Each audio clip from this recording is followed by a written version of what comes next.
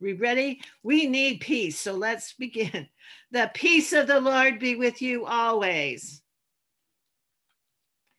And also with you. We need, Andrea, you need to unmute your mic, Andrea. Thank you. Peace of the Lord be with you always. And also with you. Perfect. Thank you. We are going to continue with the confession and forgiveness. That's on page 4, I think. It is unmuted. Did you find confession? Blessed be the Holy Trinity, one God, the keeper of the covenant, the source of steadfast love, our rock and our redeemer. Amen.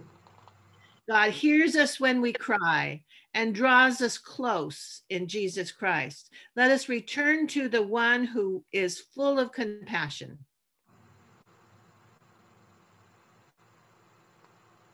Fountain of living water. Pour out your mercy over us. Our sin is heavy, and we long to be free. Rebuild what we have ruined and mend what we have torn. Wash us in your cleansing flood.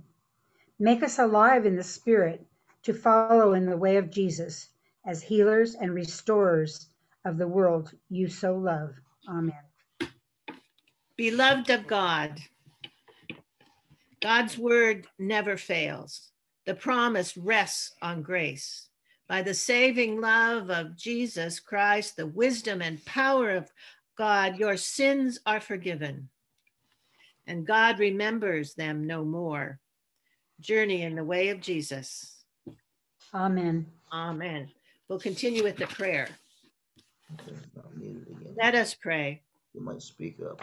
O God, by the passion of your blessed Son, you made an instrument of shameful death to be for us the means of life. Grant us so to glory in the cross of Christ, that we may gladly suffer shame and loss for the sake of your Son, Jesus Christ, our Savior and Lord, who lives and reigns with you in the Holy Spirit, one God, now and forever. Amen. We have our first special music from Gary.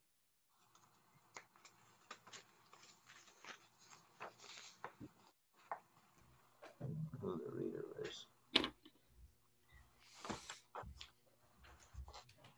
Doesn't say it on mine.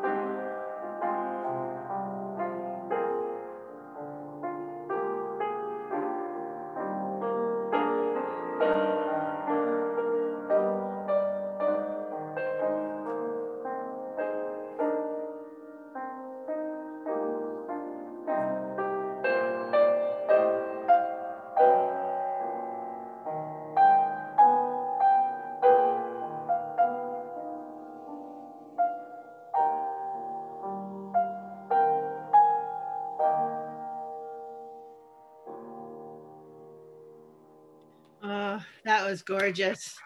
Thank you. Thank you. Thank you. Thank you, Gary. We'll continue now with the readings. Renee is our reader. The first reading is from Genesis 17, 1 through 7, and 15 and 16. As with Noah, God makes an everlasting covenant with Abraham and Sarah, God promises this old couple that they will be the ancestors of nations, though they have no child together. God will miraculously bring forth new life from Sarah's womb. The name changes emphasize the firmness of God's promise. A reading from Genesis. When Abram was 99 years old, the Lord appeared to Abram and said to him, I am God Almighty. Walk before me and be blameless, and I will make my covenant between me and you, and will make you exceedingly numerous. Then Abram fell on his face, and God said to him, as for me, this is my covenant with you. You shall be the ancestor of a multitude of nations. No longer shall your name be Abram, but your name will be Abraham, for I have made you the ancestor of a multitude of nations. I will make you exceedingly fruitful, and I will make nations of you, and kings shall come from you. I will establish my covenant between me and you and your offspring after you throughout their generations for an everlasting covenant, to be God to you and to your offspring after you. God said to Abraham, as for Sarai, your wife, you shall not call her Sarai, but Sarah shall be her name. I will bless her, and moreover, I will give you a son by her. I will bless her, and she shall give rise to nations. Kings of people shall come from her. The word of the Lord. Thanks be to God. The psalm is Psalm 22, 23 through 31, and we will read it responsively. You who fear the Lord, give praise. All of you of Jacob's line, give glory and stand in awe of the Lord, all you offspring of Israel. For the Lord does not despise nor abhor the poor in their poverty, neither is the Lord's face hidden from them. But when they cry out, the Lord hears them. From you comes praise in the great assembly. I will perform my vows in the sight of those who fear the Lord. The poor shall eat and be satisfied. Let those who seek the Lord give praise. May your hearts live forever. All the ends of the earth shall remember and turn to the Lord. All the families of nations shall bow before God. For dominion belongs to the Lord, who rules over the nations. Indeed, all who sleep in the earth shall bow down in worship. All who go down to the dust, though they be dead, shall kneel before the Lord. Their descendants shall serve the Lord, whom they shall proclaim to generations to come. They shall proclaim God's deliverance to a people yet unborn, saying to them, the Lord has acted. The second reading is from Romans 4, 13 through 25. Paul presents Abraham as an example for how a person comes into a right relationship with God, not through works of the law, but through faith. Though Abraham and Sarah were far too old for bearing children, Abraham trusted that God would accomplish what God had promised to accomplish. A reading from Romans. The promise that he would inherit the world did not come to Abraham or to his descendants through the law, but through the righteousness of faith.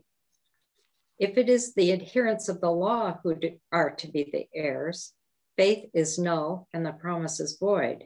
For the law brings wrath, but where there is no law, neither is there violation. For this reason, it depends on faith, in order that the promise may rest on grace and be guaranteed to all his descendants, not only to the adherents of the law, but also to those who share the faith of Abraham. For he is the father of us all, as it is written, I have made you the father of many nations. In the presence of God in whom he believed, who gives life to the dead and calls into existence the things that do not exist. Hoping against hope, he believed that he would become the father of many nations, according to what was said, so numerous shall your descendants be. He did not weaken in faith when he considered his own body, which was already as good as dead, for he was about 100 years old, or when he considered the barrenness of Sarah's womb. No distrust made him waver concerning the promise of God, but he grew strong in his faith as he gave glory to God, being fully convinced that God was able to do what he had promised. Therefore, his faith was reckoned to him as righteousness. Now the words, "it was reckoned to him," were written not for his sake alone, but for ours also. It will be reckoned to us who believe in him who raised Jesus our Lord from the dead, who was handed over to death for our trespasses and was raised for our justification. The word of the Lord. Thanks be to God. We'll continue now with the Holy Gospel. The Holy Gospel according to Mark, the 8th chapter. Glory to you, O Lord. Jesus began to teach them that the Son of Man must undergo great suffering and be rejected by the elders, the chief priests, and the scribes, and be killed, and after 3 days rise again. He said all this quite openly, and Peter took him aside and began to rebuke him. But turning and looking at his disciples, Jesus rebuked Peter and said, "Get behind me, Satan, for you are setting your mind not on divine things, but on human things."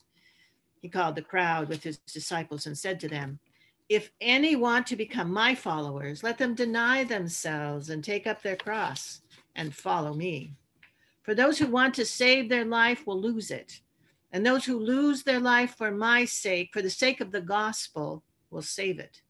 For what will it profit them to gain the whole world and forfeit their life? Indeed, what can they give in return for their life?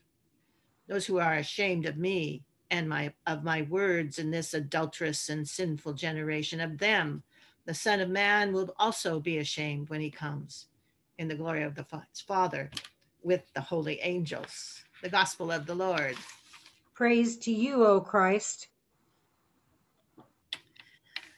Though it's only the second Sunday in Lent, for me, this Lenten season is already too long. It began with Ash Wednesday and will end on Good Friday, Holy Saturday. In all, Lent lasts 6 weeks. But this year, for me, it's already way too long. It's just been such an awful time. With my daughter suffering in ICU, I don't even know what day it is. Someone I care about emailed me the following. "This year," she said, "it really seems like Lent for you." And oh, it does. So I just long for Easter. I long for new life, for fresh beginnings, for our Lord's presence with us now and forever. Oh, how I long for that right now. Do you ever wonder where God is when things seem more and more difficult, more and more like the somber weariness of Lent than the glorious joy of Easter? You probably felt like that a time or two. But then people have always wondered about where God is when trouble hits. And that's a fundamental question, not only for Lent, but of faith itself. Certainly, sometimes God seems far from us. Sometimes that's because of our own behaviors, our own sins, or lack of faith. Sometimes that's because of the brokenness of the world. And sometimes that's just because it does. Oh, how we all need Easter. For we by ourselves can't remove the obstacles which block our relationship to God, especially those we make for ourselves. But God doesn't give up on us ever. In the biblical account, we can hear that. We can hear how God, through his love, tries to rid those obstacles from us. First, God used covenants, promises of love, like the covenant with Noah that sanctified life, like the covenant with Abraham that made us his people and made him our God. And also like the one in Exodus, that law covenant. God gave us the law. So we may recognize and avoid those obstacles to our relationships with God and others. That law covenant takes the form most clearly in the 10 Commandments. 10 Commandments, those common sense rules for good relationships. For if you love God, you won't allow other things or beings to take God's place. You won't use God's name in the wrong way. You will remember to set aside one day a week to worship God. And if you love others, you'll respect your parents and those others in authority. You won't harm others by murder or adultery. You won't steal. You won't lie about them. You won't obsess over any object or relationship of theirs. Then hundreds of years after God gave those 10 commandments, Jesus distilled them down to just 2: love God and love others. But just like God's people have always done, these broke his covenants, broke those commandments. We do those too all the time. We seem not to be able to help ourselves. Yet through it all, God remains faithful to us in all things. So God provided other ways beyond those covenants and those commandments to remove those obstacles. God used judges and kings, prophets, and even the temple in Jerusalem, that formal place for God's people to come to him. But the people remained unfaithful, and the obstacles remained as well. So in one ultimate spasm of love for us, thankfully God sent his only begotten son to live, die, and rise again to save us, you and me, to take away those obstacles, including death, that block our relationships, all so God can be with each one of us forever. Back to that question, where is God? God is present with us through Jesus. And we know this through our faith. And in the mystery of his grace, God can be present to others through you and me, through his people. Each time we see the needs of those around us, each time we love one another, each time we look beyond ourselves and care for them, we come alive. We're energized. We're uplifted. We experience the very blessing of God. Yes, God is present in Jesus. After our Lord's resurrection, through the Holy Spirit, God is present everywhere and with you and me always. Through faith, we know this. Besides, that's what God has always promised to do. That's what we heard today in the first reading when we heard the covenant that God made with Abraham. God eternally promised to be God for Abraham and his family and us. We're Abraham's descendants. He promised to be our God. Earlier, the Lord had said to Abraham, go from your country and your kindred and your father's house to the land that I will show you. I will make of you a great nation. I will bless you and make your name great so that you will be a blessing. And then God said, in you, all the families of the earth shall be blessed. God promises to bless his people, which includes you and me. And he promises to be our God always. And then God calls us to be a blessing to the world. So where is God? God is everywhere. Certainly you'll find God within our wonderful community of faith, but that's not the only place. For through his life, death, and resurrection, Jesus shows us that God is no longer up in his heavens. God's on loose. God's on the loose in this world, bringing new life and fresh ways of being, even if we don't accept it or are not aware of it. Yes, God brings to us, those like me who are stuck in the pain of Lent, the hope of Easter. For Easter, a forever Easter, breaks through that pain with eternal joy of God's presence. Well, as I said, this week a friend emailed me, compassionate email, and she thought that she could really see that for me, it was like Lent. And it does seem like it. Though my daughter is no longer so close to death and will eventually be home, she remains very ill. Yes, my life still feels a lot like Lent, but so do the lives of many people. We all need Easter. Long ago, an African-American pastor addressed people like us who need Easter. It was during a Holy Week, and he preached to a deeply troubled congregation. First, the pastor listed one by one the hard things that had hit this congregation. At each point, he said, "It feels like Good Friday is upon us, but Easter is coming." Soon that congregation caught on to this refrain, so that after each point, they'd enthusiastically recite, "But Easter is coming." Though this sermon was preached decades and decades ago, it's still true. Maybe the challenges of your life, like mine, seem so overwhelming, like Good Friday upon us, but Easter is coming. Maybe the brokenness and insecurity of the world, especially as the disruption of the pandemic and the continued political unrest goes on and on and on. Like Good Friday upon us, Easter is coming. Maybe Lent for me, and maybe for you, already seems too long, like Good Friday upon us. But Easter is coming. Thanks be to God. Easter is coming. Hallelujah. Easter is coming. Amen.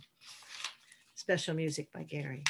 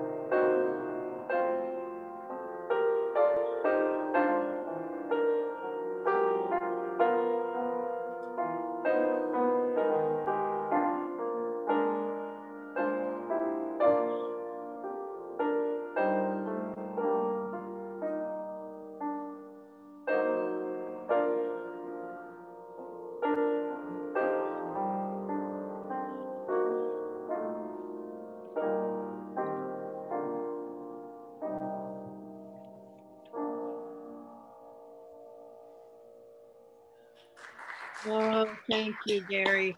Thank you. Thank you. So beautiful. The Apostles' Creed. I think, Andrea, your mic is muted. Go ahead. Thank you. I believe in God, the Father Almighty, creator of heaven and earth. I believe in Jesus Christ, God's only Son, our Lord, who was conceived by the Holy Spirit, born of the Virgin Mary, suffered under Pontius Pilate, was crucified, died, and was buried. He descended to the dead. On the third day he rose again. He ascended into heaven. He is seated at the right hand of the Father, and he will come to judge the living and the dead. I believe in the Holy Spirit, the Holy Catholic Church, the communion of saints, the forgiveness of sins, the resurrection of the body, and the life everlasting. Amen. Relying on the promises of God, we pray boldly for the church, the world, and all in need. Your gift of grace is for all people. Give confident faith to all the baptized, that they may follow you wholeheartedly. Give new believers joy in your promises. Give hope and courage to those who suffer for their faith. Hear us, O God. Your mercy is great. All the ends of the earth worship you. From galaxies to microorganisms, preserve your creation. Teach humanity to wonder at your works and to join you in tending to creation's well-being. Hear us, O God. Your mercy is great. You rule over the nations. Raise up advocates for peace and justice within and between nations. Give life where hope seems dead. Call into existence new realities we cannot even imagine. Hear us, O God. Your mercy is great. In Jesus you joined humanity in suffering and death. Reveal to all the depths of your love shown on the cross. Accompany all who suffer in body, mind, and spirit. Restore all who are sick or grieving. Especially this week, we pray for Kent and Marcia's daughter Susie, Christina, Geneva, Jerry, Dennis, Pastor, and Dick, and all those on our list of continuing concern. Bring vindication for victims of injustice, exploitation, and oppression. And hear us, O God. Your mercy is great. You made Abraham and Sarah the ancestors of a multitude of nations. Bless grandparents, parents, foster parents, and the children who look to them for care and guidance. Console those who deal with infertility, parents who have entrusted their children to adoption, and children belonging to be adopted. Equip ministries and services to families. Hear us, O God. Your mercy is great.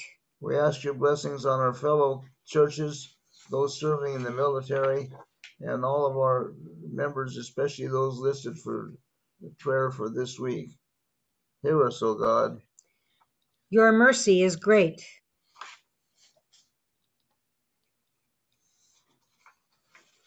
We await the day of Christ's coming in glory. Lead us by the example of all the saints whom you have called to take up their cross and follow you, that together we may find our lives in you. Hear us, O God. Your mercy is great. We entrust ourselves and all our prayers to you, O faithful God, through Jesus Christ our Lord. Amen. Amen. I invite you now to get your elements for communion, and we will begin.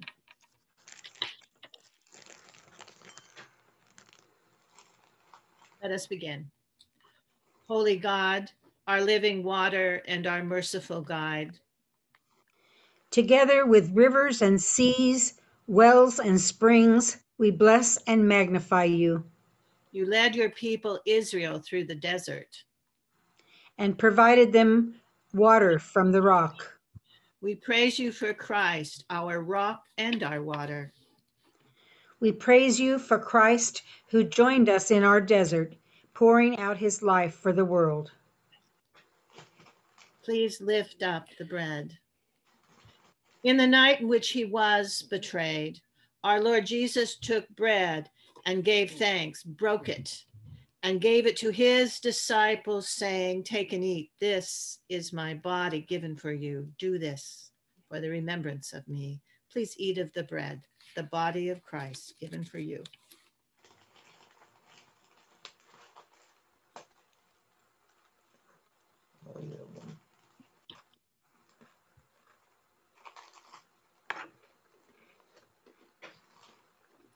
Please lift the cup.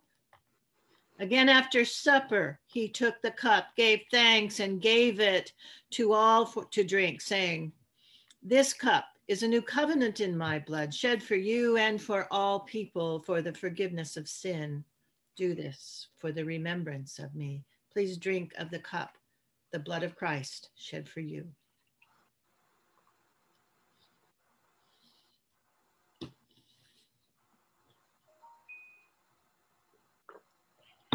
Remembering, therefore, his life, death, and resurrection, we await your salvation for all this thirsty world.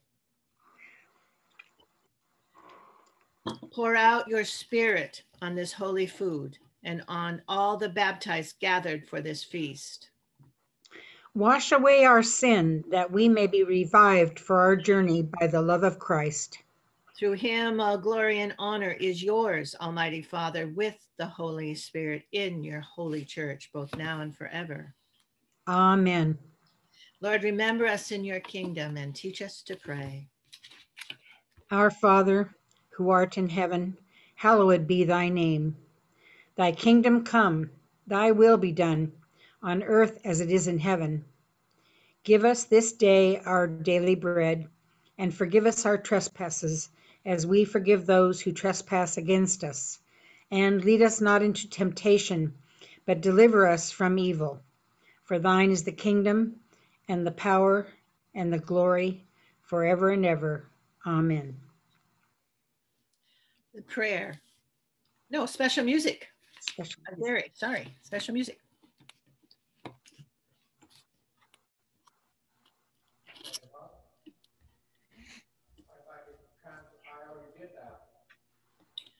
Okay, I think you probably did. Let's continue now with the prayer after communion. I was right. Let us pray. God of steadfast love, at this table you gather your people into one body for the sake of the world. Send us in the power of your Spirit that our lives bear witness to the love that has made us new in Jesus Christ, our Savior and Lord. Amen. The blessing.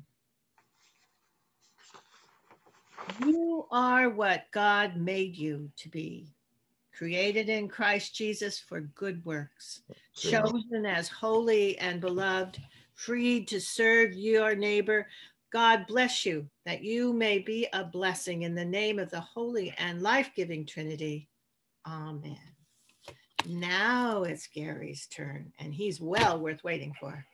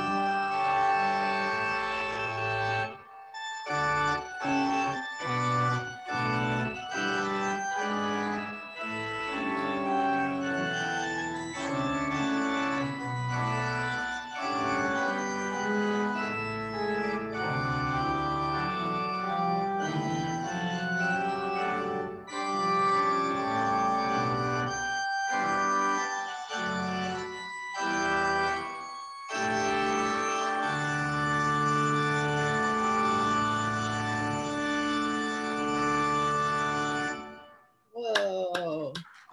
Thank you. Wonderful. Bless you, Gary. Go in peace. Make God's love known. Thanks be to God. Thanks be to God. We forgot to unload, didn't we? Amen. Good job.